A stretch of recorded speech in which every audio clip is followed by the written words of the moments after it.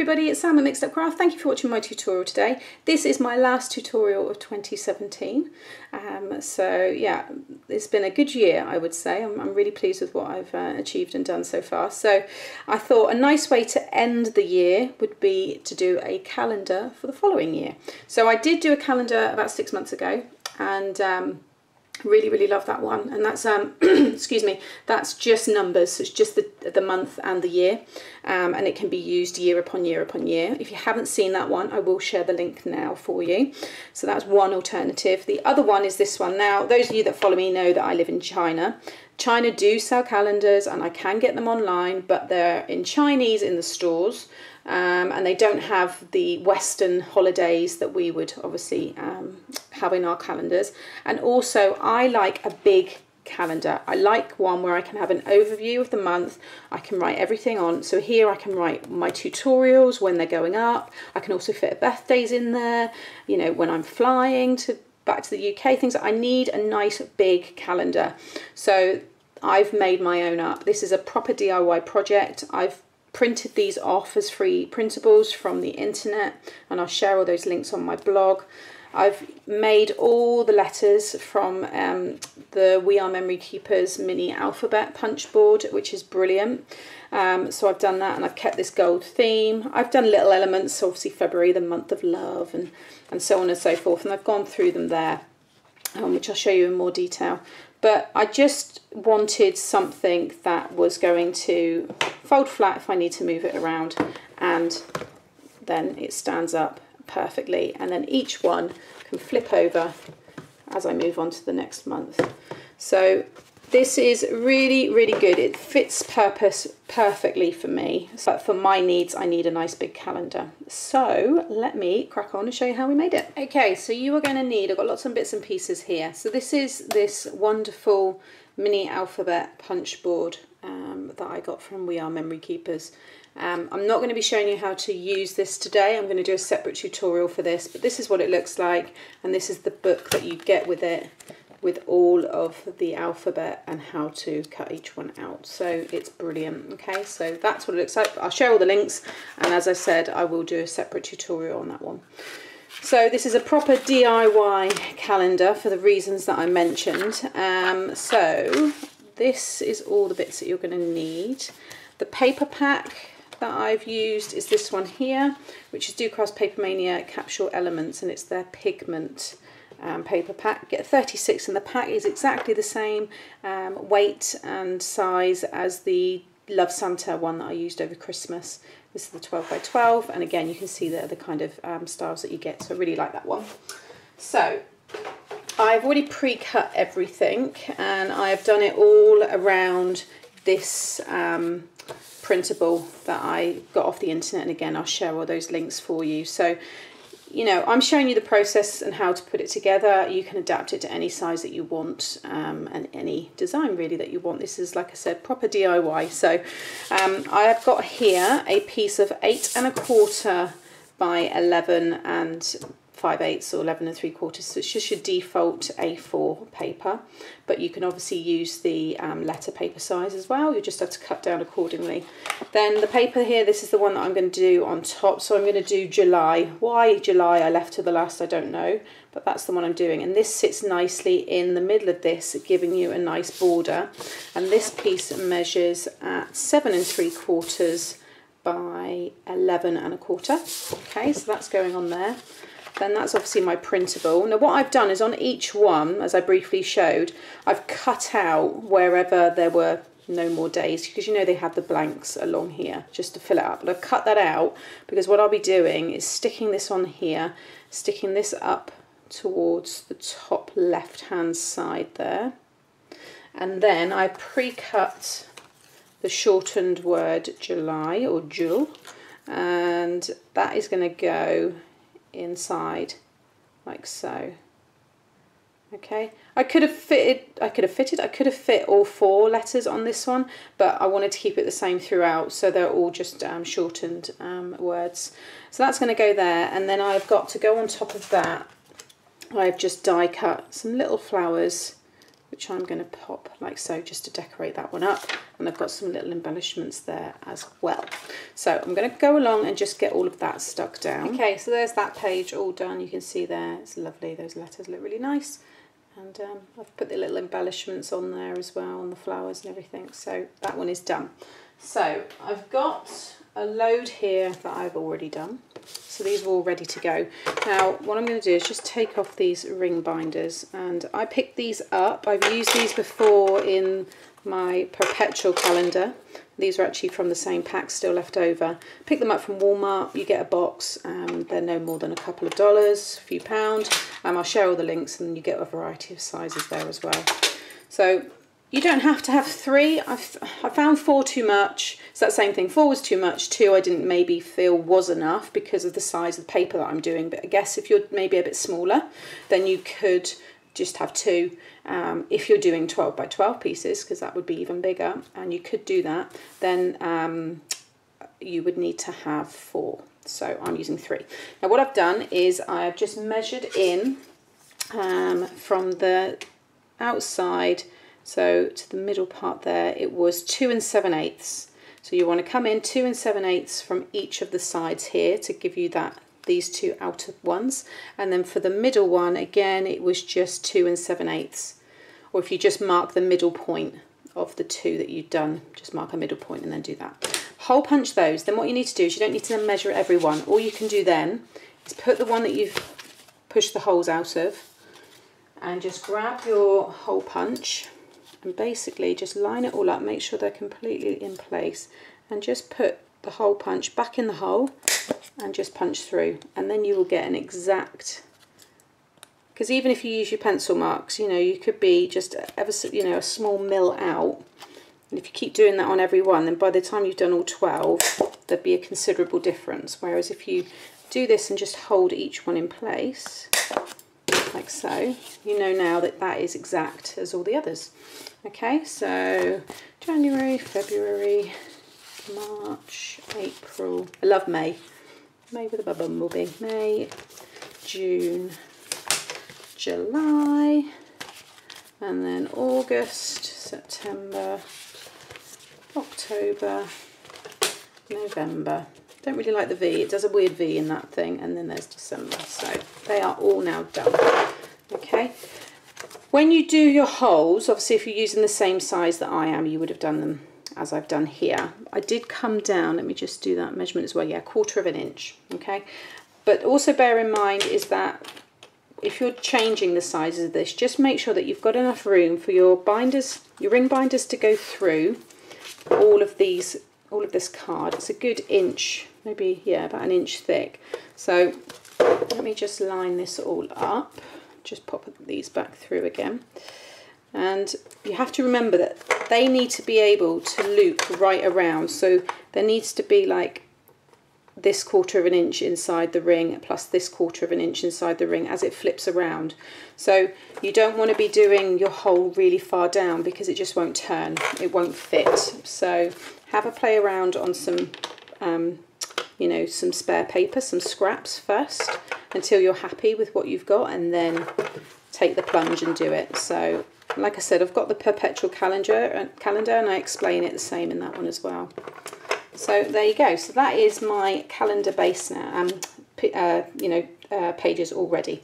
So now on to the base. Done is I've got all the strong, like not quite chipboard, but the strong card that is the top and the bottom sheets of the paper packs that I've purchased, and I'm going to be sticking them together like so, and then another 2 together like so. So I've got 4 sheets of this.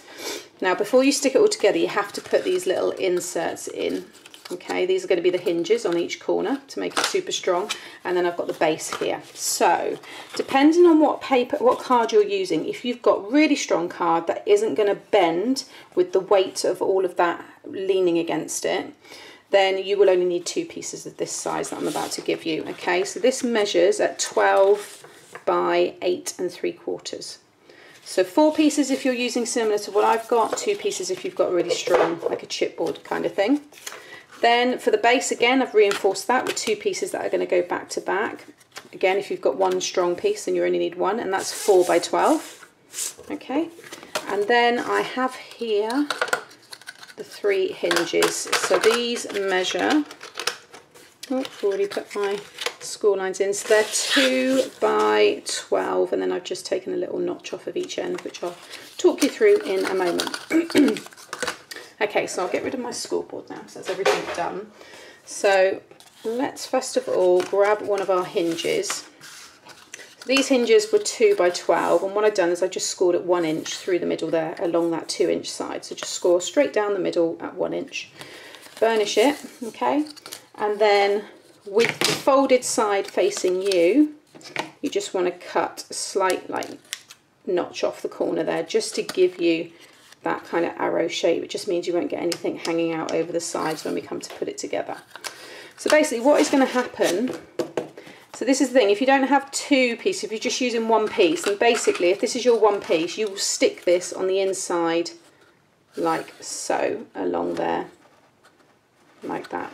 Okay, so you're creating the top part of our stand. If we're using 2 pieces like I am, I just didn't want to have that on show. So this is going to go inside like that, and then this is going to stick on top. So let me remove that there. So I've got this piece, then I'm putting the hinge in, and then I'm sticking that over the top. And not only is it going to reinforce, but it also just keeps it nice and tidy, and it hides that piece so you don't see it. If you've got 12 by 12 super strong card, again, and you know what you're doing, you could do this as all one continuous piece. You don't have to have the separate bits like I've done.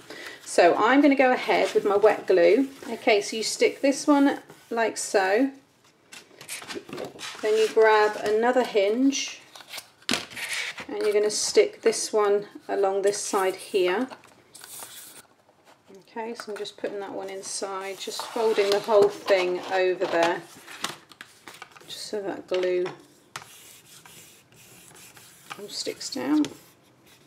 Okay, so that's nice and stuck. So I've got my piece there with the 2 hinges either side, and then this piece here is going to go right over the top there, sitting nicely just to cover it all up. Okay, so just go ahead and stick all of that down, flip it over, and grab your other 2 pieces or your 1 piece that you may have, and again we're going to then fold this one, keep one of these down on top, fold this one over like so, and then stick that on top, and then again put your other hinge at the bottom there, so you have that one there, and stick that all down on top like so. Okay,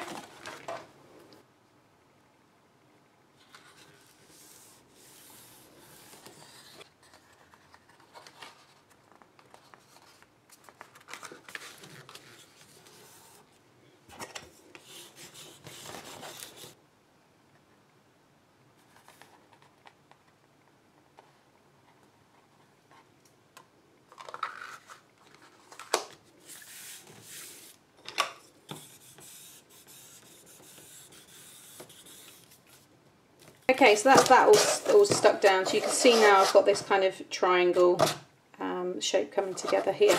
So now before we put the base on, and I'll talk you through that piece in a minute, grab one of your ones, because what you want to do is put your hole punches in before we obviously put the base on. So I've got this one here which sits over the top, and I want to have it closer to the top, and I'll have an even border. So I've got about 1/8 of an inch. Is it 1/8? So even just a little bit more. It's more like 3/16. I'll just bring that up. Sorry, yeah, about 3/16. And then the bottom, if I just fold up one of the hinges there, so you can see if I'm bringing it up further to the top, I've got a bigger gap here, which is what I want. Okay, so just make sure you bring it up so it's closer to the top.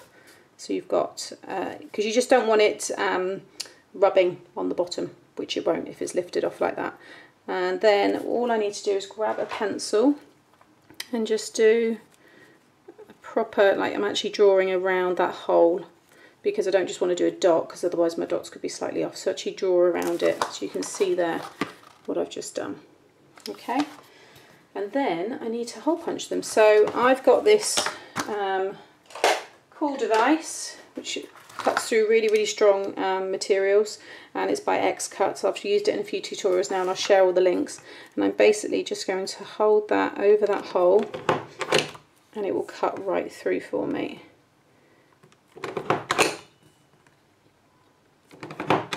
Like so. I'll just grab my pokey tool and just push those out, like so.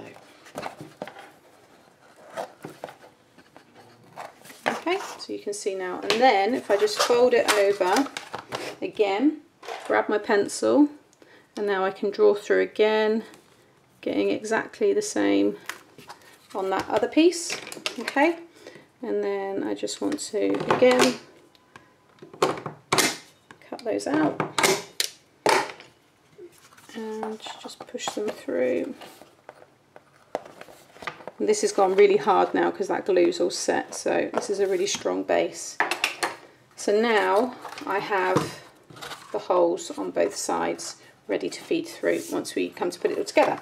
So now I've got those two base pieces, and this was 4 by 12, and then I just scored at 2 inches along the 4-inch side here. I just scored at 2 inches right down through the middle, and then you just want to just burnish like so, and they're going to sit, one's going to sit inside of the other.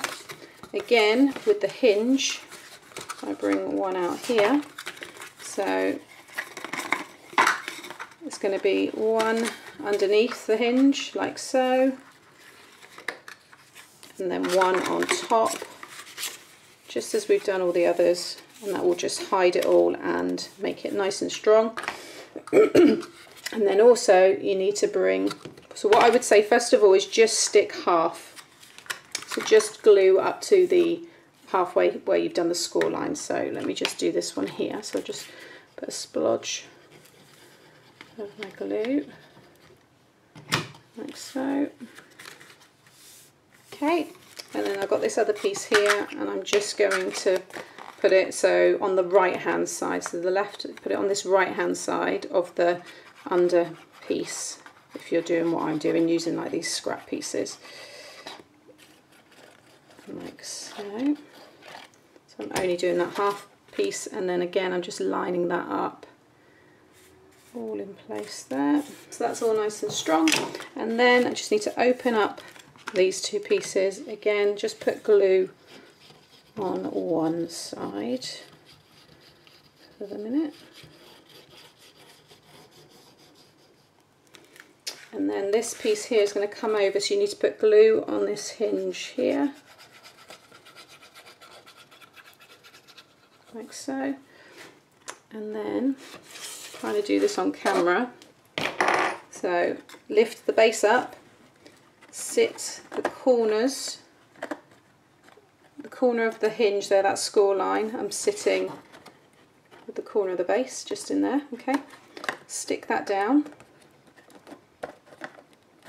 be a bit mucky, and then bring up this piece here so it's all concealed like so. Just kind of hold it in place for the minute. So I've probably made it quite fiddly because I'm using double layers of everything, but if you imagine this with just single layers, this is a good way to make a really quite large stand. So this is the only way I could see to make it, and you can see now how it's all coming together, and that when it's dry is going to obviously bend up. And when it bends down, that's the full kind of expanded width that it will open to, and it will hold your calendar up nice and strong. And then obviously when it's flat, it means you can just move it around and transport it like so. So that's kind of in place, and what I'm going to do is just bring it down even more, flatten it, and now I can just put all my pressure on there just to make sure that's all completely still. Now I've got all of my pages here, so I'm just going to undo one at a time, and you just want to grab your stand and just thread through each of those. I can feel it starting to lift off the bottom already, which is good. There we go. Now I've spread out the stand underneath, and I have a perfect calendar, and that is, I'm so pleased with that. You can see it there how it stands up. It's proper DIY, it's proper makeshift, and I love it. It's what crafting's all about, and it's perfect. It does what I want it to do. It's the size that I need it to be, and it's great to just kind of glance over, and then I can just, you can just lift it up. It's got plenty of free space there to kind of bend right over, like so. That will sit on the back, and then you're on to your next month. And like I said, if you are moving or traveling, it folds completely flat, so you can fit it into a file or your briefcase or something like that if you do need to transport it. And again, just move it over. It takes me to our next month. So I am super pleased with that. I hope you like this idea. I will also attach the other calendar that I done. I totally forgot the name from it, it's gone from my mind, but I'll attach that one as well at the end of this video in case you want to do something like that as well. So there you go. Hope you enjoyed this one. Have a fantastic new year, and I'll catch you in 2018. Bye.